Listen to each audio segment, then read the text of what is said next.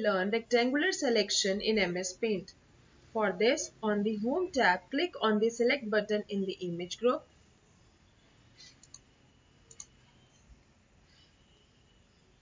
Select the rectangular selection in the drop-down list. Bring the pointer onto the drawing area. Do the selection by dragging the mouse over the required area.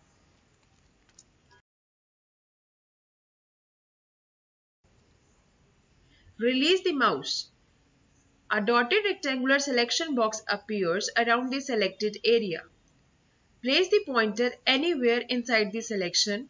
It changes to a four-headed arrow. Click and drag the selection to another place on the drawing. Thank you.